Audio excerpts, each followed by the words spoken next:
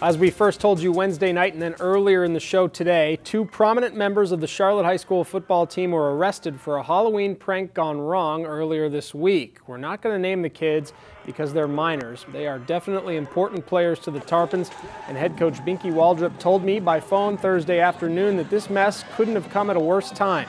The Tarpons play local rival Port Charlotte Friday night with the district title on the line.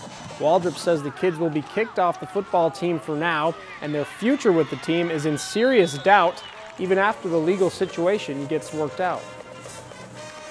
Yeah, it's bad timing, but you know, talk to kids all the time about being great role models in the community and things like that. And had a couple kids Monday night that made a poor choice, and they're paying for it.